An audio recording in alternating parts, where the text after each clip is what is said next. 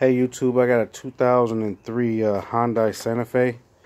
It's got the 2.4 in there, or sorry, 2.7.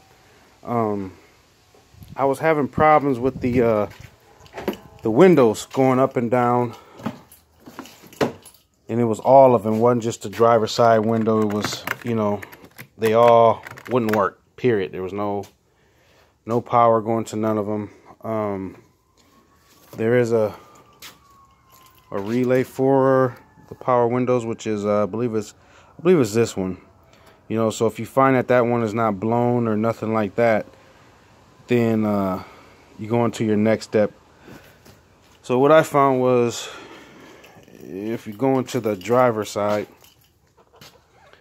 let me open up your door all the way, because you make sure you get that over the way, because it's kind of hard to get inside here.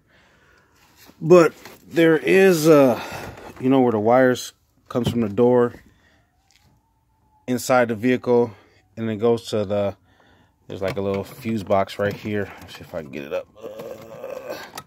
Fuse box right here / body control module. This is almost like one of those things that's built into one. Yeah, so it goes into there and does its thing or whatever. But when I pulled this boot apart, not sure if you guys can see if we can get some light. When I pulled the boot apart, I found a bunch of wires that are broken and disconnected.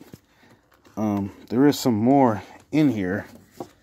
It's like they're, let's see if I can get it. It's like, not sure if you guys see that, but see all those little cut marks? Like they're all, it's not like somebody took something and did this purposely or nothing like that. It's just that they're almost like they're dry rotted, from the door opening, closing, and bending and binding, so that's what I found. So if your doors are, if your windows are not working, after you check that relay up there and all the other fuses, come right here and just push it back.